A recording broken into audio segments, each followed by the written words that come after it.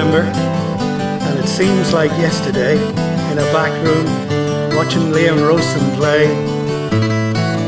fingers dancing as he played, and the magic notes he made from the ivory and brass seemed to be the Ace and Deuce, seemed to me the Ace and Deuce. As we sat there with those sober-suited men, were we certain, as the music flowed again, we could cut a deal with time,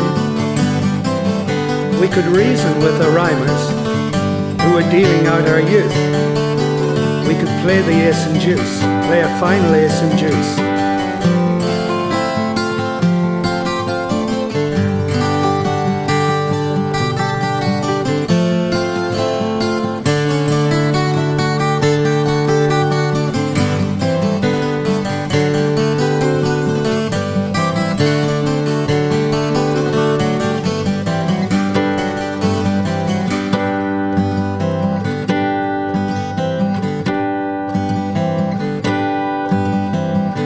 Now the furniture is stacked against the wall, the power and the glory no longer at our call.